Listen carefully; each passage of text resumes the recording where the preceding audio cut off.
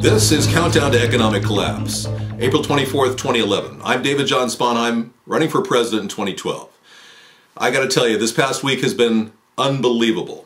A surge of the silver market reaching $47.90 per ounce. Gold at an unbelievable rate of 1512.50, the highest ever in the gold market. This is an example of how a market, like the commodity markets, react to people losing faith in our future and in our dollar. Now, what I believe is happening is we are, of course, reacting to Ben Bernanke's QE2 and talk of QE3, quantitative easing 3 coming.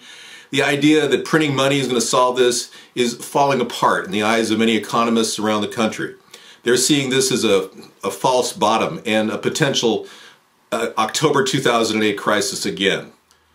Okay, let's take a look at what the value of the dollar has done over the past 9 years. Since 2002, where the value of the dollar in the world market was $1.20, the dollar has dropped to an overall value of 75 cents.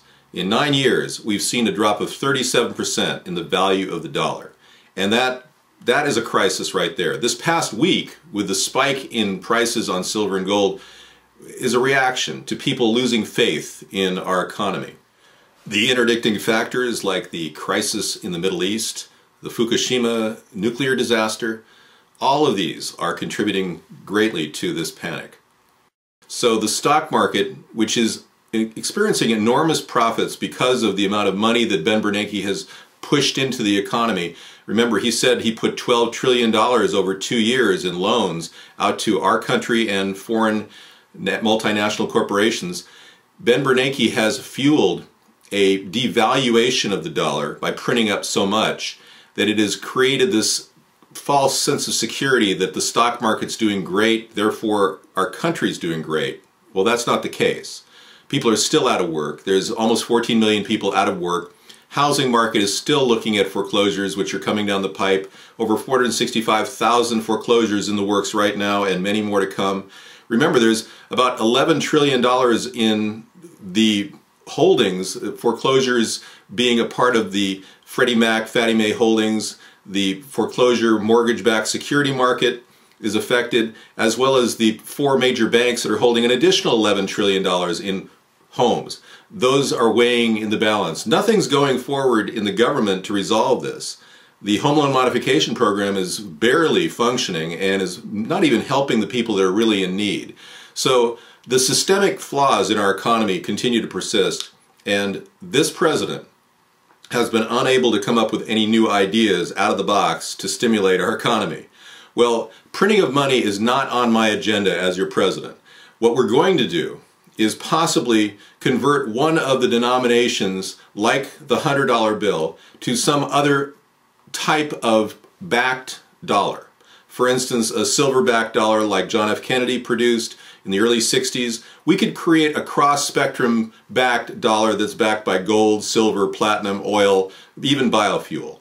And that would eventually stabilize one particular currency in our country. But our currency is going to be affected by the exodus of investors from our dollar. And remember, our dollar is still the currency used to trade in major commodity markets around the world, like oil. So as our dollar weakens in its acceptability around the world as a form of currency, we are going to have to do something to curtail this inflation which has been created by the printing of money by the Federal Reserve. So that's one idea, a convertible currency like a $100 bill. Another idea is to shore up our primary resources in this country. Now, just the past week, China announced that it was going to stop exporting rare earth metals, the kind of metals that go into wafer technology, the kind of technology that our country's actually earning a lot of money on, like cell phones, smartphones. These rare earth metals could create a huge gap in production in that market, which could affect our technology growth. The agriculture our country is experiencing is also on decline, 2% each year under Barack Obama. That's a bad thing. So I'm going to reverse both of those trends, shore up our rare earth metal production capability, which is badly in disrepair right now. But with the steel industry falling by the wayside, the aluminum industry also suffering, we have to shore up our ability to create and process rare earth metals. Second of all, we need a larger domestic oil supply. it is essential to start leveraging more on our own ability to create oil as opposed to Saudi Arabia's or the GCC, the Gulf Cooperation Council, which is influencing our current foreign relations. The activity that we are engaged in Libya, I am completely against. I am completely sure that our country is not going to benefit from ousting Gaddafi, and we're not going to be able to seize the oil that the rebels are supposedly going to get their hands on, because there's always going to be another rebel leader who will become like Gaddafi and will begin using that oil as a bargaining chip. It's inevitable. We are so naive as to think that we're going to export our brand of democracy around the world. We haven't learned from Afghanistan, we haven't learned from Iraq, we haven't even learned from Vietnam. And here Obama is making the same mistakes with these countries, and ultimately we will pay the price at the gas pump. And that's proving to be true right now. So you're seeing a large exodus of confidence from our dollar and from our markets, and you will see commodities continue to surge in value, and that's not going to level off anytime soon, in my opinion. So what we are seeing right now is a big shift toward an ultimate stock market crash, like the one we saw in October of 2008.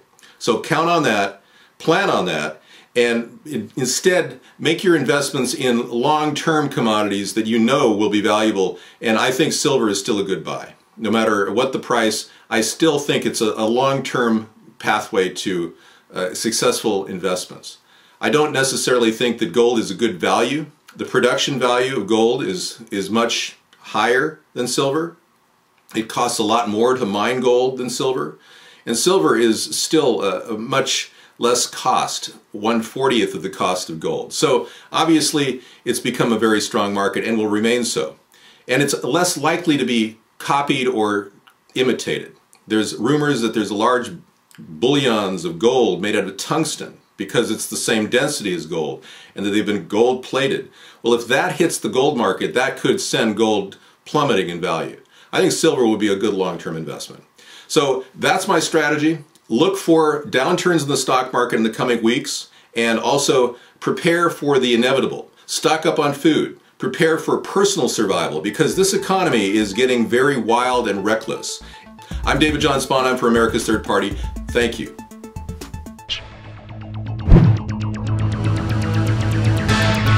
Check us out at americasthirdparty.com.